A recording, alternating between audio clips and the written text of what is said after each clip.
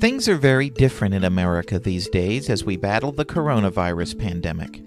Public schools across the country have been closed through the end of the school year. Millions of parents are now being forced to work at home as they take care of their kids. Many other workers have been furloughed or laid off, as hard-hit businesses are closing temporarily.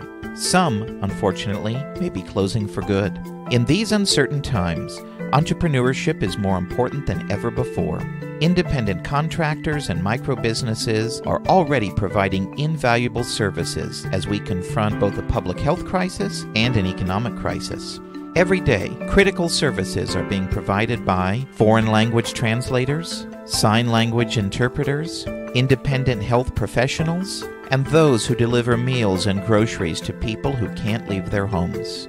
With unemployment rapidly rising, the ability to earn a living from home can help millions who are now unemployed seek new opportunities to earn money and provide for their families.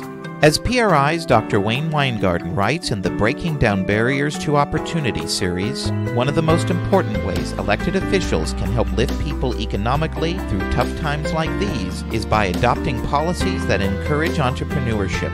Unfortunately, state and federal policymakers have gone the other direction, making it much harder to work from home or start a business. Policies like expensive $15 per hour minimum wage mandates, costly and burdensome occupational licensing requirements, broken workers' compensation systems, and harmful laws like California's AB 5 that determine who is an employee and who is an independent contractor make it much harder for people to earn a living and hire people who are out of work.